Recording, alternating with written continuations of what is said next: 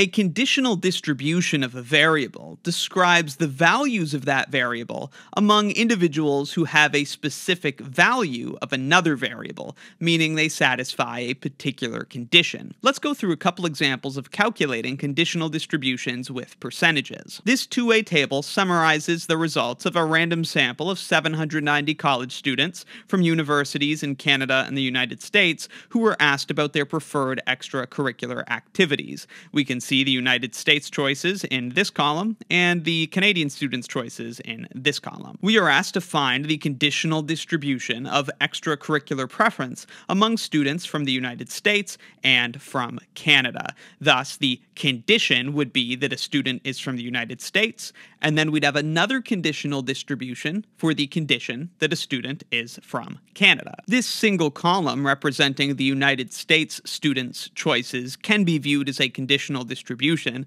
For example, the number of students who said they prefer to join a sports team is 205, but the number of students who said they prefer to join a sports team given that the student is from the United States, is 120. So this is the conditional distribution for extracurricular preference, given that a student is from the United States. But typically with conditional distributions, we prefer to have percents. So let's look at those calculations. So these are the conditional distributions of extracurricular preference among United States students and separately among Canadian students. Again, since the country of origin has two possible values, there are two conditional distributions. Here in the conditional distribution for the United States students, we see those raw counts, and then we see the percentages. So this percent, for example, is 120 divided by 420. This means that 28.6% of United States students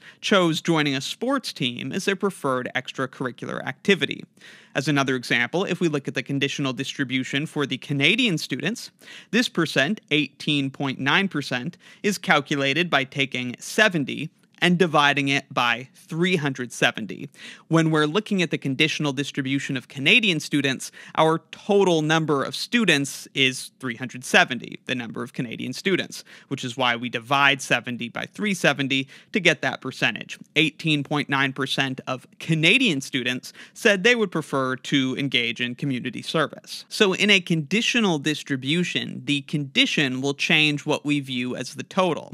If we asked what percent of students preferred to join a sports team, we'd have to take 205 and divide it by 790. But if it's given that the student must be from the United States, then to satisfy that condition, we're looking at these 420 students. And so that would be our new total, and that's how we calculate these percentages. Just like for the Canadian distribution, we use 370 as the total to get those percentages. Here's another example you can try to make sure you understand. We have the results of a survey here conducted to understand the preference for different types of fruit among three age groups: children, adults, and seniors. And we're asked to find the conditional distribution of fruit preference among the three age groups. So in this case, the conditional variable of age group has three values: children, adults, and seniors. Hence, there are three conditional distributions. Again, we can view these raw counts as conditional distributions. However, we really want to calculate the percentages. I'll put the solution on screen now. Here those solutions are the conditional distributions for children, adults, and for seniors. Let's take a closer look at some of these quickly to see how they're computed. We see 41.7% of children said they preferred apples. We find that by taking the number of children who prefer apples, 25, and then we're looking at the conditional distribution for children. So the total is just the number of children, 60. So we do 25 divided by 60.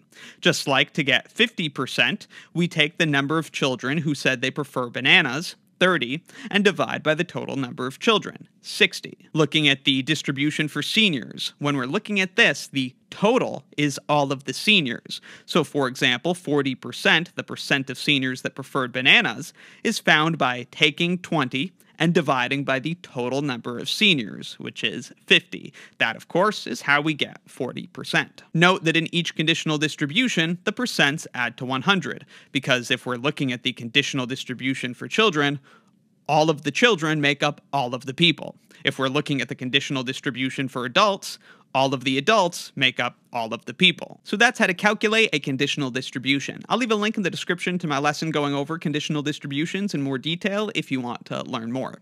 Let me know in the comments if you have any questions, and be sure to check out my statistics course and statistics exercises playlists in the description for more.